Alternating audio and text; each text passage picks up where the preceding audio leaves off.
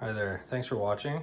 This is the simplest Christmas square recipe I've ever made. It has 4 ingredients. It's super fast and it tastes amazing. I don't actually know where the recipe came from. I just heard it word of mouth, so I can't credit anybody. But it is 4 ingredients. It's kind of expensive actually because you have to buy these ingredients. But if you need something quick that tastes amazing at a party or whatever, people will love this. So let's get down to it. So first thing you want to do is take out the Ritz crackers and crush them up without even taking them out of the bag. You want to crush them into a very fine powder. Not crazy fine, but I'll show you. Okay, so this is kind of what you want them to look like. Like no big pieces, but a few tiny pieces is okay. So just put it in a mixing bowl. So next we just want to add the score bits, the toffee bits I guess they're called. Where I am they're called score. And you want to add the sweetened condensed milk and mix that together.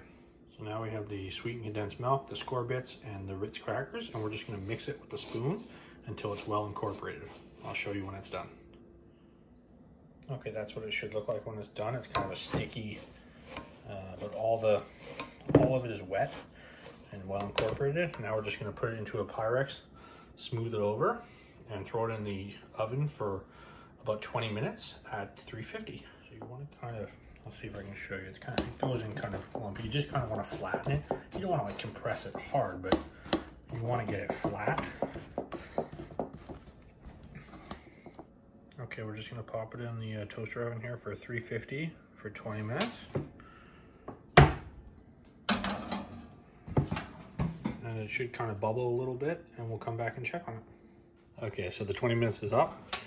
And let's just take these out. So what you're looking for is kind of a little bit of browning around the edge, just the tips of the little browning. Obviously there's nothing actually to cook in here, so it's not like you need to worry too much, but you want the right texture. So now that that's done 20 minutes, now what we do is we lay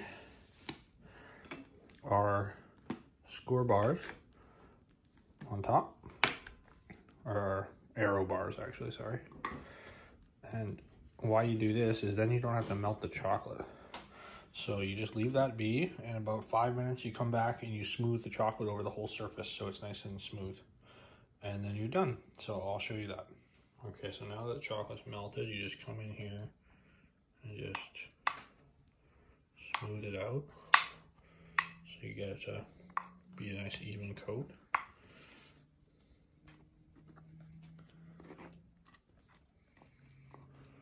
So I'll do this off camera. It's kind of tricky with one hand, but then I tend to throw it in the fridge so that I can have a bite relatively soon. These are amazing. I've never had somebody say they don't like them, and I think you'll like them if you try them. Thanks for watching.